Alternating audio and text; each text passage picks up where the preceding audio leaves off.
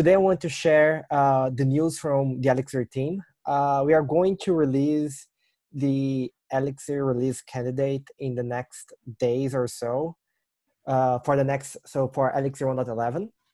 And that's going to be the focus of the presentation today. So what is coming in the next Elixir version, which we are going to have a release candidate really in the next 3 to 5 days. So, so for this release, I always like to show some numbers, right? So we have crossed more than 1,000 contributors, and for the ecosystem as a whole, we are getting close to 12,000 packages, and Hex has almost crossed 2 billion downloads, which is quite amazing since at the beginning of the year, it had just crossed 1 billion. So for the Elixir features I want to talk about today, there are other things. The changelog always is already ready. So if you want to see everything, you can check the changelog. I'm going to focus on 5 main points today. So Airline interop, compile time checks, compilation time improvements, config/runtime, and some of our new APIs. So let's get started. So Airline interop. So we have always valued Airline interoperability a lot, and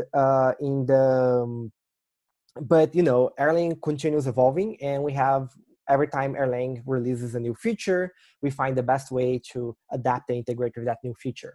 So and this is what we're going to talk about. So one of the examples I want to talk about is the logger. So Erlang 21 added a new logger, and the previous Elixir release already started integrating to it. So basically we integrated such that now when you log a message, the pipeline the message goes through is the same, both for Erlang and Elixir.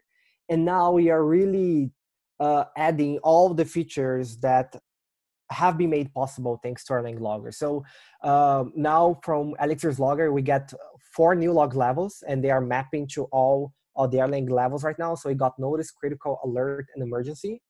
And those map after syslog. So yeah, so that's basically having compatibility with Erlang. There is only one caveat here, is that if you're using the Elixir backends for logging, they are going to report the existing log level. So for example, if you use emergency, it's going to come out as error because of backwards compatibility. But if you're using Erlang log handlers and so on, everything's going to come out as expected. So we have more work to do to improve our backends, but we are getting there. Another improvement related to logger is that now Elixir supports structured logging. So before you could only log strings, but now you can log maps and keywords as well in case you prefer structured logging. Another great improvement that I'm really excited about, and that's thanks to the Erlang OTP teamwork, is that from Elixir 1.11, you'll be able to access Erlang documentation directly in the Elixir shell. So you can say H and give a Erlang module, and that's going to bring the documentation, as long as you're running Erlang 23 plus, and it has been compiled with docs. So this was the work was fully done by the Erlang OTP team. We just had to do some small changes so we could print it properly. And I also want to thank the Airline Ecosystem Foundation, the documentation working group in particular, for coordinating this effort. All right, that's it. So let's move to the next section. So the next Elixir version, we are getting more compile time checks. So we'll see some code samples and what exactly that means. So let's take this code, okay? Let's take 5 seconds, look at this, and can you see what is wrong with this code? Okay, so we are receiving a binary, and we want to encode the binary with its length, okay? So the issue with this code is here, okay? And the issue is that when you pass arguments to the binary constructor syntax, right, it expects those arguments to be integers. But the variable being, we know because of the guard is binary. We know because of byte size. We know that the variable being is actually a binary. It's not an integer. We're expecting an integer. So if you write this code today, we are going to see a failure only at runtime. We're going to fail with bad arg, but not in Elixir 1.11. We added a compiler check to binaries. So the solution would be to fix this error, right, is to add the colon binary modifier to tell it's a binary. But in Elixir 1.11, you don't have to wait for the runtime to fail. The compiler is going to tell you, right? So this is the message that you're going to see. The contents of the message right now, it doesn't matter. Elixir developers are probably familiar at this point that our error messages, they are quite long because we want to be very descriptive and clear about what happened. But what the error message is saying is exactly this description I gave, right? So, you're using the binary constructor syntax. That syntax expects things to be integer, but you gave a binary, and that's not going to work. That's going to fail. So we can now know those things at compilation time and not at runtime. Another check that we added in the upcoming Elixir version is related to maps and structs. So if you write this code today, if you say, so we are matching on the user struct. A struct has predefined fields, right? So if you write this code today, user.unknown field, this code is going to compile just fine with no warnings, okay? It would fail to compile if we were matching on the field when you match on the struct, if you're pattern matching on the field, right? But that's not the case here. But again, luckily, with Elixir 1.11, we are going to be tracking the struct usage throughout the function body. So you're going to get a really nice error message. So, it's saying, hey, this field does not really exist. And that's because we know that user is this struct, right? And this struct does not have this field and so on. So another improvement. Another compiler check that we are adding is related to application boundaries. So let's take a look at this code right now, right? So we say crypto stronger than byte. So crypto is a module that comes with Erlang. This function exists and this argument's valid, right? So what is wrong with this code, okay? In order to answer what is wrong with this code, we need to ask, is the crypto application a dependency, right? Because the crypto application comes as part of the Erlang standard library. So by default, everything that is in the standard Erlang standard library is available to Elixir developers, and we can just call it. The issue for is that if you assemble a release, the release only maintains the applications that you depend on. So if you assemble a release and it did not depend on the crypto application, then this call is going to fail in your release, in the code that is meant to run in production, while it would not fail anywhere else. So with Elixir, with the next Elixir version, we're actually checking the application boundary. So you can only call modules that you depend on, that are in applications that you depend on. If you forget to depend on the crypto application, you're going to get another big error message saying, hey, this is what you tried, this is why it went wrong, and here are the different ways that you can fix it. Okay, so this is going to help whenever you use something, an application from Elixir or Erlang standard libraries and do not depend on it. But this can also be really helpful in umbrella projects, because in umbrella projects, you can sometimes call code from a sibling project that you do not depend on. And this is going to emit a warning, and it's not going to let you do that. So yeah, so we have been, since the last release, we have been working on this infrastructure to have compile time checks. Those are some of the checks that we have added in this release, and expect more checks and more integration in the next releases as well. So continue on the list of improvements. We did not only made the compiler smarter, but we also made it faster. So we have some compilation time improvements I would like to talk about. So let's take this code here. I'm defining a module, okay? So imagine that defining a module A, and that's defined on file A, okay? And then we are calling a module B that is defined in some other file. It doesn't matter, some other file, okay? So in order for us to talk about compilation time improvements, we need to understand how Elixir tracks dependencies between files. Because when you change a file, Elixir says, sometimes you change a file and Elixir says, hey, I have to recompile 6 other files. In some very absurd case, it says you change a single file and it says, I have to compile 100 other files, right? So why is that? Okay, so that's because Elixir tracks dependency between files. So for example, in this module A, if we call B to something in the module body, right, because we are defining module A, we say that this is a compile time dependency because we are depending on B while we are compiling A, while we are defining A. Similarly, we say that import B is a compile time dependency, right, because we're importing the functions in B into that namespace, into that module. However, if you have a function and you call B only inside a function, then that's a runtime dependency. And the difference between compile time and runtime dependencies is that if B changes and it's a compile time dependency, then A needs to be recompiled. But if B changes and A has a runtime dependency on B, then A doesn't have to recompile. In Elixir, in the next Elixir version, we did one small change. And the change is that imports, they are no longer compile time dependencies, they are export dependencies. And what this means is that now, instead of A recompiling whenever B changes, is that A is only going to recompile if B changes its public API. For example, it adds a new function or it removes a function.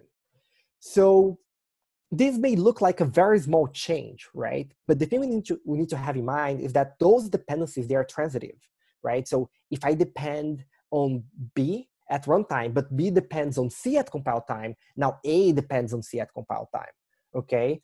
So, so the transitive dependencies make that whenever you have a compilation time dependency, it can really spread out in your graph. So removing the compile time dependencies, it's very productive, okay? It's very helpful. So to show you some numbers of what you can expect, so we can get the Hex project, the server, it's an open source project.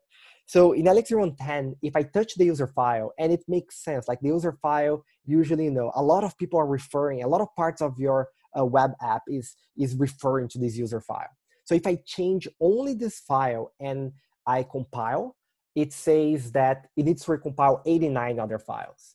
But in the new Elixir version, the same change, we just updated the Elixir, the same thing is going to compile only 15 other files. So this is a huge improvement. We also added a bunch of visibility into what the compiler is doing as we're working on these changes. So now, as you compile, you can get the time for compiling each individual file. So now makes it really easy for you to see what is slow. And we have this task called xref graph, which shows the dependencies between all the files in the project. And we have added a bunch of new options and flags exactly to make it easier for everybody to, if something is slow for some reason, you can get to the bottom of it as fast as possible. All right, next topic, config/runtime. Okay, so since the beginning, since Elixir version 1, we had this config/config file. Okay, this is where you configure your projects, and you can use to configure, regardless if you're running production with mix or releases, your configuration, whatever you put as configuration in here is going to be valid, right, for mix, release, and so on. But those config files, they have one big issue, which is that they are executed at compilation time.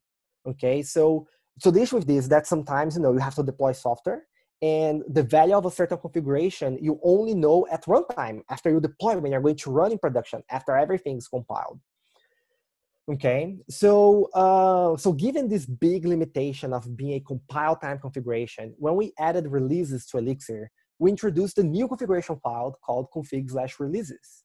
And it only works for releases, but it comes with the big benefit that it is runtime, right? It's boot time. So this is going to be, this new configuration file is executed in production right when you start the virtual machine. Okay, it's not compilation time. And this new approach was really well received.